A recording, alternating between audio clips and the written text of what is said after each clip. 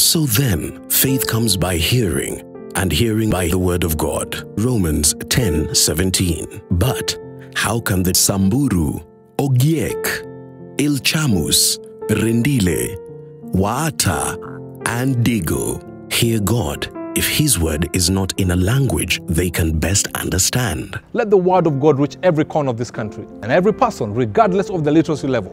Did you know that it costs 4,400 shillings to translate one verse of the Bible? Think about this for a minute.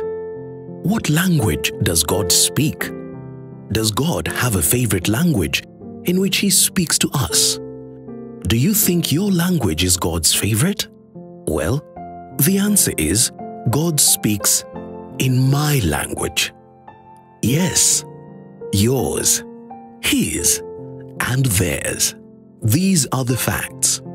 There are over 50 language groups in Kenya. Over 18 of these language groups do not have even one single Bible verse in their language. Bible translation and literacy in conjunction with the Faulu Microfinance Bank presents you with an opportunity to put God's word in the hands of the Bibleless in Kenya. Mimi nasema 5th of March nitakuwa nikikimbia.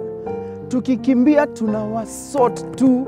Sit welcome wase. Wase wa kampo. Na mayouths wote. Msituangushe. See you at the run. Wamama pia tuna nafasi ya kutafsiri Biblia. This run isn't just for our parents, it's for us kids too. Come, let's run and give a Bible to the Bibleless kids of this country. With only 1,000 shillings, you will help support the cause for the Bibleless and receive a souvenir of a t-shirt to always remind you to pray for the Bibleless.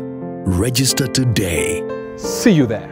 I'll see you at the run. See you at the run. Usikose. Register today.